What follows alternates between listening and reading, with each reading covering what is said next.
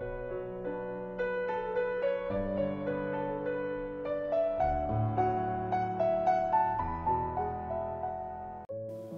this video, we shall demonstrate the use of micro-centrifuge. The micro-centrifuge is used for separation of serum in a blood sample pre-collected in pre-heparinized capillary tube or a test tube or for urine centrifugation. The sample obtained after capillary centrifugation can be used for packed cell volume determination and total serum bilirubin estimation, while the sample separated from urine or blood in a tube centrifuge can be used for relevant processing where needed.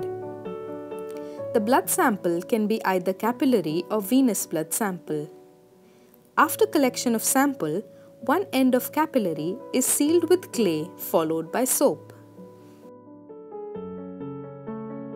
The blood sample capillary is placed in one of the slots as shown in the video. Place another sample or a plain capillary filled with water in the opposite slot. This is to ensure that adequate balance is maintained while the machine is run. The cover disc and the lid is then closed.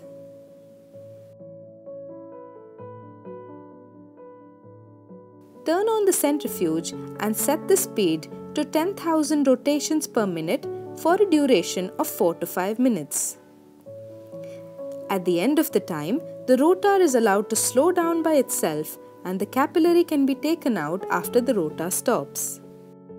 The cover top unlocks itself only after the rotor stops. Take the capillary out, close the lid and the cover top. Capillaries are non-graduated. PCV is read using a micro-hematocrit reader.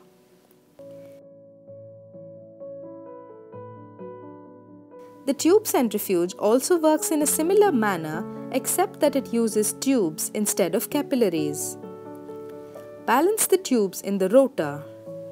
If you want to run a tube with 10 ml of liquid, put another tube with 10 ml of water in the opposing hole on the rotor.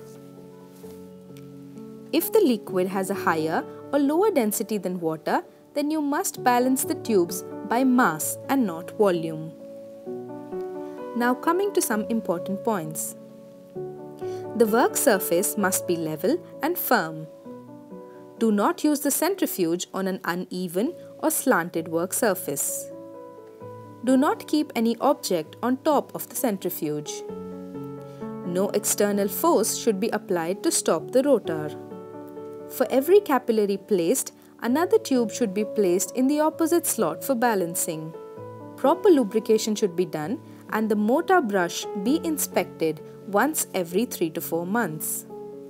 The instrument should be placed at least 30 cm from the wall for proper heat dissipation.